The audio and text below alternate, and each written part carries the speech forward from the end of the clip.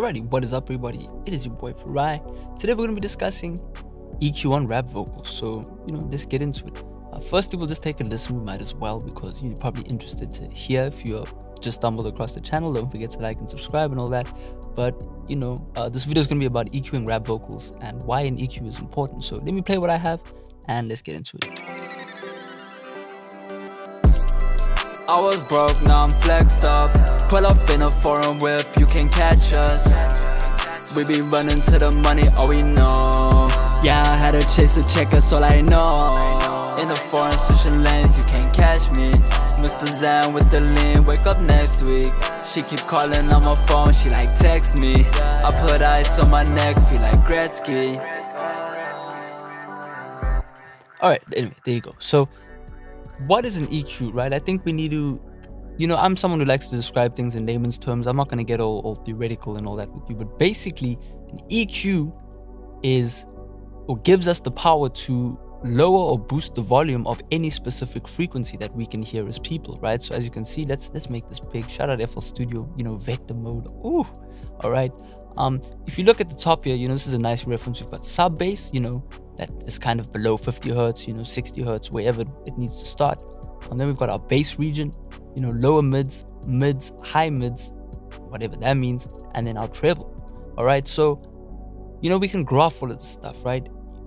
After a while you start to understand, okay, with rap vocals we don't need this right here, because this is sub-harmonic frequencies. If you live in a residential area with a lot of cars driving past, the cars are going to be in this range, that low bass sound, so that's not really musical, so we tend to roll that off with rap vocals, so I would never go past, and this is something people never taught me, but I have learned to never go past 120 hertz when high passing. All right, high passing means to allow the highs through and to get rid of the bass. So the bass is not allowed through, the highs are allowed through.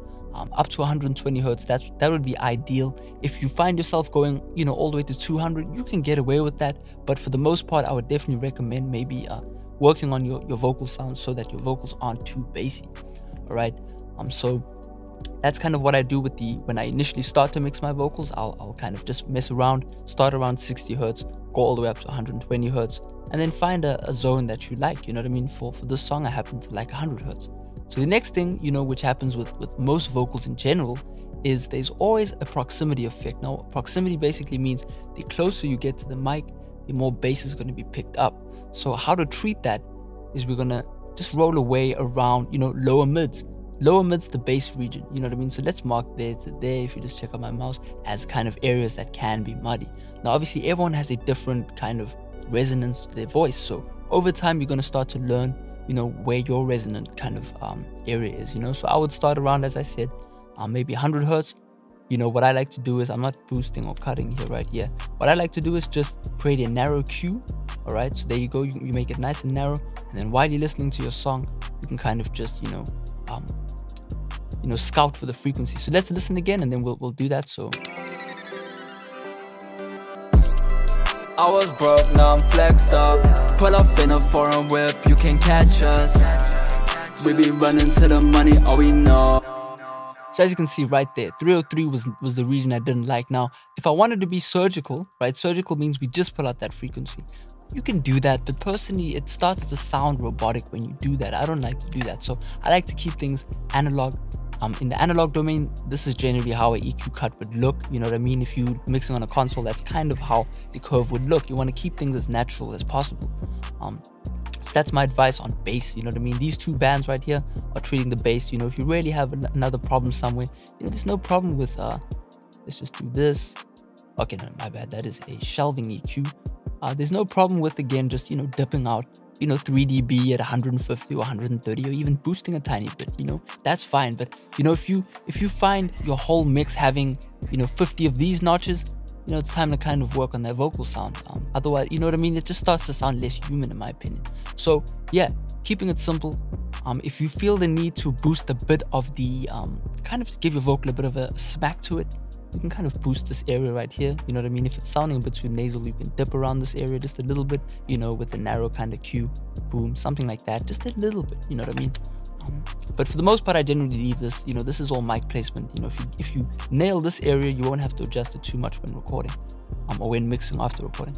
Generally, this area to me, around higher mid, so let's just say from 2K all the way up to 10K, is your region that's going to become really harsh, you know what I mean? So let's boost this while we listen to our song.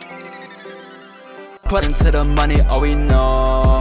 Yeah, I had to chase a check, that's all I know. In the foreign switching lanes, you can't catch me. Mr. Zan with the lean, wake up next week. She keep calling on my phone, she like text me. Wow, that does sound nice. But I guess it's because I've been mixing all day, so I'm not gonna boost too much. But as you can hear right here, this is where things get harsh, but it takes me quite a bit to make it harsh, you know what I mean? Because we're recording the vocal right. You see, it's a recurring thing. If you record the vocal right, you're not going to be doing too much work, but you know, the little fundamentals we do are going to help so much. Now, one thing you can do with your rap vocals, and you know, to give your vocal a bit of shine, is just give it a little bit of a boost. Now, as you can see, let me just see how much I'm boosting.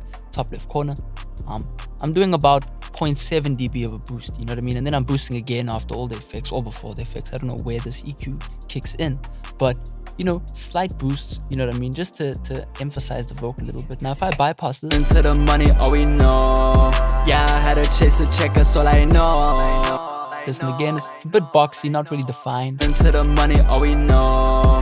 Yeah, I had to chase a check, that's all I know. There we go, you know what I mean? All those little adjustments are just making our EQ. Now your boy did not make his own EQ, all right? So you know, I can't really show you where all these bands are, but you know, the concept stays the same. You can pull up your standard EQ, bass, you know, we treat our bass, cut the mud, you know, de-harsh, boost the air, boom, same thing, you know. But this, just to me, I've started using this and I like it because now I'm actually using my ear more than I'm looking, you know what I mean? I'm not looking at the bass, I'm not looking at the treble, I'm just listening, you know what I mean? So if I turn this off, into the money, all we know. Yeah, I had to chase a check, that's all I know. You know what I mean? The combination of those two is taking our vocal from overly bassy, just sounding kind of bedroomy, to into the money, all we know, to a bit more softer, you know what I mean? So hope this video helps. I don't want to keep it too long.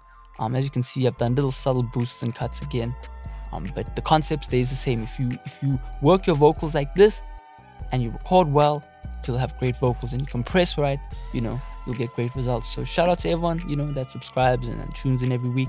If you want me to do a video on compression, boom, I can do that for you, you know what I mean? Just, you know, give me, you know, some info in the description, I mean in the comment section, all that, and we'll get to it. So yeah, it is your boy Farai. I hope you learned something. Check you out next time. Peace.